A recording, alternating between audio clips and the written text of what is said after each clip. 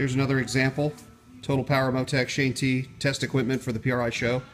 Best case scenario, 2-gauge Total Power battery ground cable and auxiliary starter ground versus no auxiliary starter ground. So I'm going to turn the auxiliary starter ground off, and we're going to crank the engine with 2-gauge Total Power battery cable.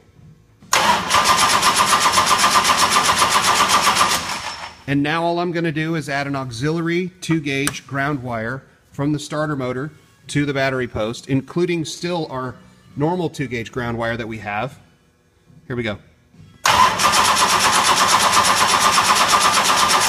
can see the difference. You can hear the difference. Total Power Motec.